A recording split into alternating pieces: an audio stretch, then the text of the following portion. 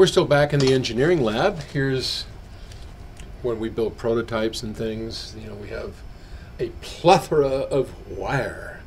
You can see all kinds of gauges and wires and, you know, little tiny stuff. This is tubing. And what else? Anything interesting here? Here's more. This is called shrink tubing. So these are little tubes that we can put wires through, and we don't actually put the wire through it. We put the ends, like if you have a connection, put the ends through it, you snip it off, or where two wires join, and then we use a heat gun, and it shrinks it right up. My buddy Ray Kimber from Kimber Cable owns a heat shrink company, actually, which is kind of cool. This is just a sleeve.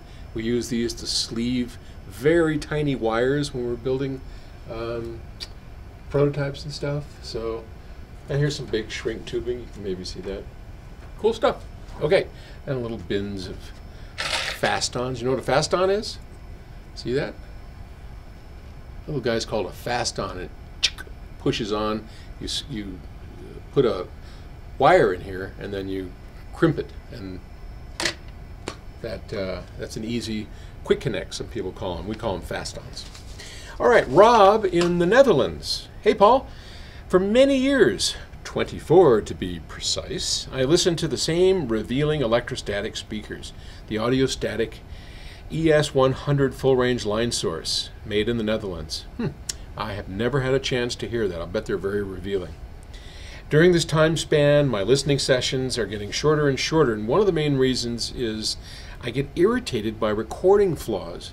Well, you do have electrostats, man. I mean, anything wrong on an electrostat, it'll just cut through you. Also by the big classic music labels. Now, he's suggesting here there's a lot of good music. Yes, there is, with bad recordings. Yeah. And also a lot of bad music with good engineering, and rarely the two, good engineering and good music. What's your opinion of this matter? And, just curious, you always call it Music Room 1. Is there a Music Room 2? I've been waiting for somebody to ask that question. Well, we'll start with the easy one first. Is that going to stay there? Nah. Punk. Music Room 2. Well, I had a Music Room 2, and it's right next door to Music Room 1. And I had worked for a number of years on an experimental speaker. And it was a single speaker that produced the most incredible soundstage in stereo.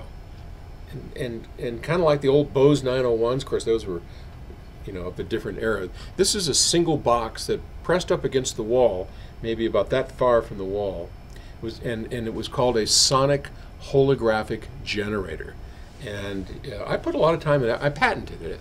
You can look the patent up if you want. I think if you just look that up under my name, look up Paul McGowan, and you'll find the patent on it.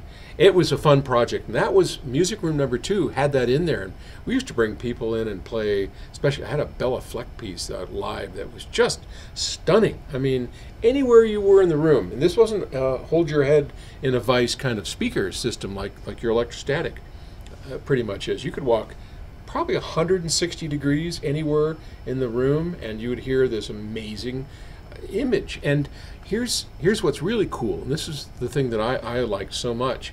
If you think about it, if you actually had a stage and musicians were playing on the stage, as you walk around the room to the left, to the right, and to the center, what would you expect? Well, you'd expect to hear the left side of the stage and the right side of the stage. You wouldn't lose out like you do on a pair of stereo speakers. I mean, you move out of the range of a stereo speaker to the left, and you're only going to hear the left speaker. And the same with the right speaker. But that's not right. So that image that we form with stereo speakers is just an illusion within the bounds of the speaker. This system that I designed, anywhere you walked, you were actually like on the left side of the stage, but you could still hear the image of the right stage. It was pretty cool. I never did anything with it. There's a whole bunch of reasons why. And then those went away, and we then put in, what did we have? I think we did Sprout. That's where when my son Scott started the Sprout project, which was his, we used that room to voice Sprout, and we had a nice setup in there. And then over time, and I'm dragging this out too long. Sorry, we ran out of room, as we are now. I mean, this place is busting at the seams, and I lost Music Room 2 because we needed it for production. So someday, when we move, and we are planning, well, fingers crossed, we put an offer in on a building. We'll see what happens. Those things are tricky.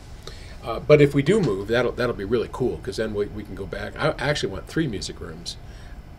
Anyway, we'll go into that. What was the original question? Oh,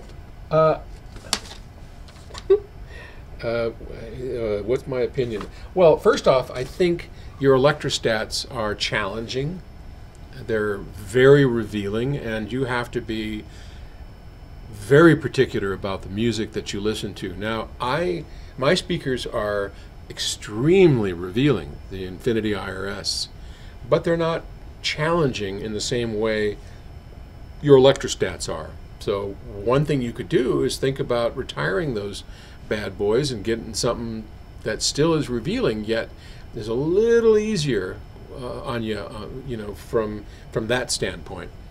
That's one way to go. Now and I've published a number of times, Paul's Dirty Dozen, Paul's 36. I mean, if you go back and look up psaudio.com, go into where Paul's post is, or you can just search Google and look up Paul's Picks, I think it was.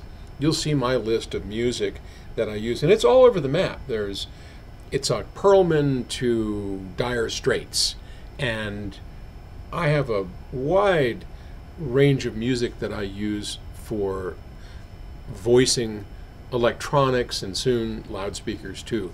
So I think it's your electrostats. I owned electrostats for years and years, and I had to be so restrictive with my music, and the stuff that sounded great was wonderful, but head in a vice, no bass, and boy, any little thing wrong and you'd really hear it. They're a bit too revealing for my tastes. Okay, thanks, and I appreciate the question.